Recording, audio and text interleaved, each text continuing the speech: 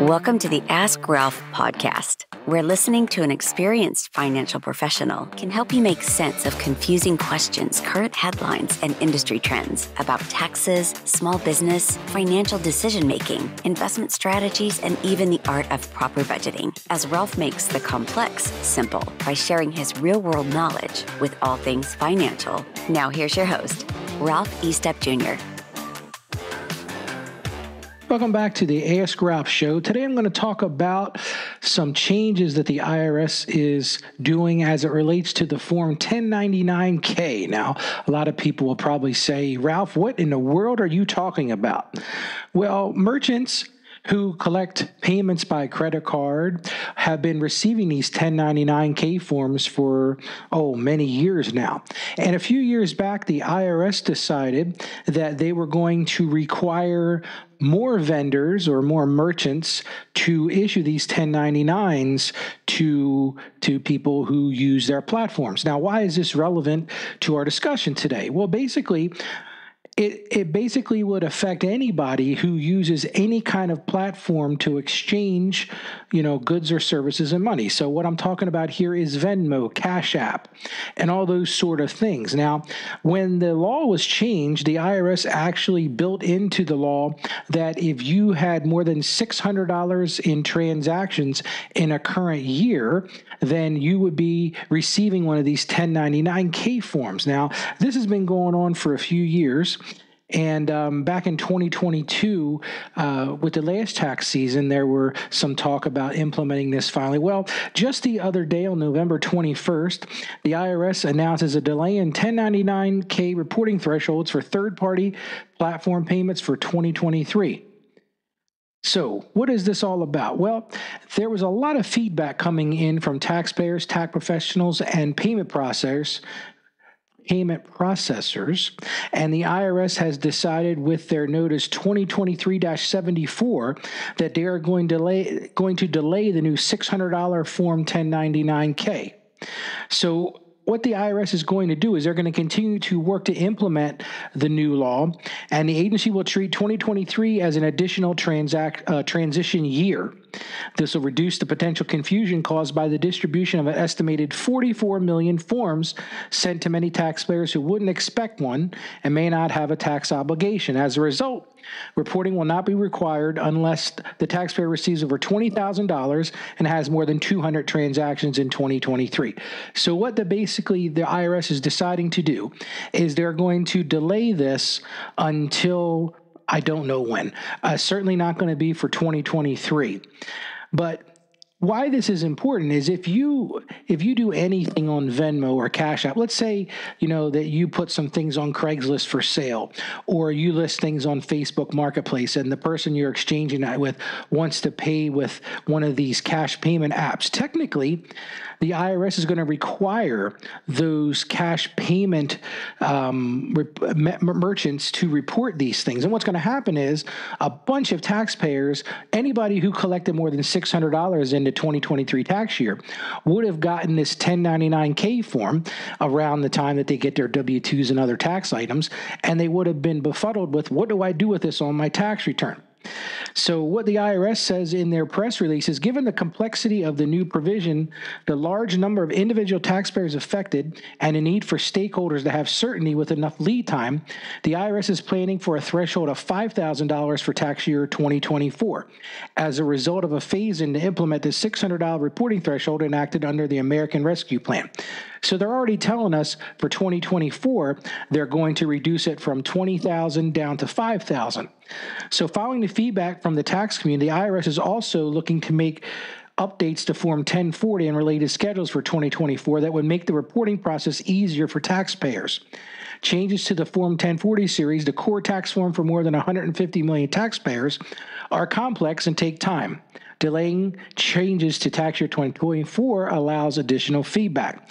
And this is a direct quote from Commissioner Danny Werfel. What Danny said is, we spent many months gathering feedback from third-party groups and others, and it became increasingly clear that we need additional time to effectively implement the new reporting requirements. So what he goes on to say is, taking this phase-in approach is the right thing to do for tax purposes of tax administration, and it prevents unnecessary confusion as we continue to look at changes to the Form 1040. It's clear the additional delay for tax year 2023 will avoid problems for taxpayers, tax professionals, and others in this area. See, what this is all about is this American Rescue Plan that was signed into law required third-party settlement organizations. They call these TPSOs, which include popular payment apps and online marketplace, to report payments of more than $600 for the sale of goods and services on a Form 1099-K starting in 2022. These forms will go to the IRS and to taxpayers and would help taxpayers fill out their tax returns. Before this ARP, or the American Rescue Plan, the reporting requirement applied only to sales of goods and services involving more than 200 transactions per year, totaling over 20,000. Now, like I said, they delayed that in 2022 as well. Now, here's the thing you need to understand. Reporting requirements do not apply to personal transactions such as birthday or holiday gifts, sharing the cost of a car ride or a meal, or paying a family member or another for a household bill. These payments are not taxable and should not be recorded on the 1099-K. Well, here's the problem. If you're using these apps and you don't specifically mark that these things are the type of payments which are excluded, then these merchant service platforms, I'll call them, are going to be required to send these things to you. However, and this is a big however that talks about here in this press release, the casual sale of goods and services, including selling used personal items like clothing, furniture, and other household items for a loss, could generate a 1099-K for many people, even if the seller has no tax liability for these sales. What are they talking about here? So let's use a simple example. Let's say that you decide to sell your kitchen table and chairs on Facebook Marketplace. And let's just say, for sake of our example, you paid $2,000 for these items when you originally purchased them. Well, you put them on Facebook Marketplace and you're just trying to, get rid of them so that you can have more room to buy something new. And let's just say you make a sale for $200. So you paid $2,000 for this table set. Now you're going to sell it for $200. Well, here's the problem. Under these new rules, the 1099-K is going to be sent to you showing $200 in income. That would have to be reported on your tax return. Well, in this particular case, you didn't have a $200 sale or $200 economic benefit. You actually lost $1,800 because that table set cost you $2,000 and you only sold it for $200. So it could cause a lot of confusion, especially based on the fact that generally you can't deduct losses on personal items like that.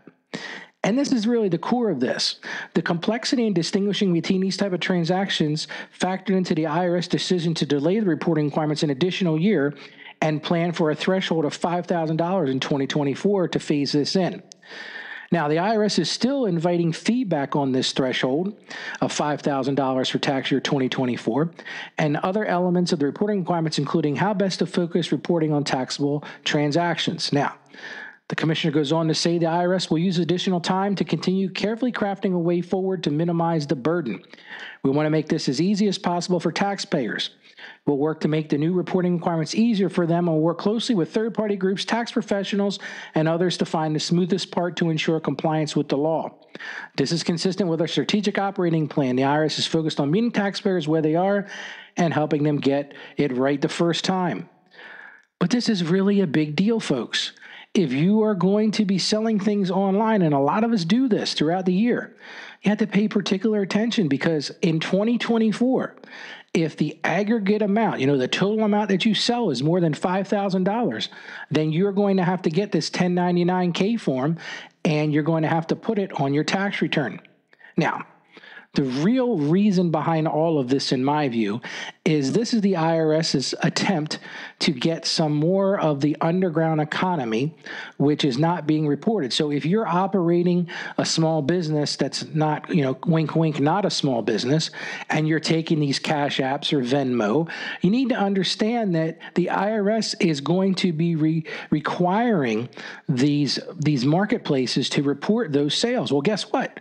They're going to send a copy to the IRS, And if you don't report that in your tax return, you're going to get a notice that says, hey, wait a second, we got a 1099-K form from such and such. Let's use Venmo as an example. And we checked your 2024 tax return, and we don't see where you have reported this income. So it's a big deal, folks. So it's something to really be on the lookout for. I talk to my clients about this all the time. If you're using any of these cash apps, then make sure you're coding those transactions as personal transactions. If you're out to dinner with somebody and you split a bill and you send, let's just say you're out with your friend Tony and you split the bill, you need to make sure you mark that transfer to Tony as being personal in nature. Ask Ralph will be right back. Hey, I want to take a few minutes and just tell you about the latest book I've written. The name of the book is Mastering Your Finances, Your Personal Guide to Financial Freedom. And listen, folks, it's not just a book. This is an actual roadmap to securing a thriving financial future. As a seasoned accountant, I penned this book to put the power of financial planning right at your fingertips. This book will transform your financial landscape from a confusing maze of numbers and jargon to a clear and well-trodden path towards prosperity. This book is written for every potential user, from the first-time person trying to get their finances in order to a well-seasoned person who's been trying to do this for a long time. So what I want you to do is to discover the profound impact of strategic planning as you journey through real-life examples, practical tips, and insightful advice. This book is more than a guide. It's a lifeline to financial literacy and independence. This is a way for you to take control of your financial destiny and embrace the freedom that comes with financial stability. This book is an essential read for anyone seeking to navigate the world of personal finance with confidence and ease. The book is available right now on Amazon.com. You just search for the name Ralph Estep, and you can get it either on paperback or on Kindle. So check it out when you get a chance. And now back to the podcast. Thank you for joining us on the Ask Ralph podcast. And with a simple click to subscribe, we'll invite you back to our next episode. And remember, financial issues don't have to be complicated.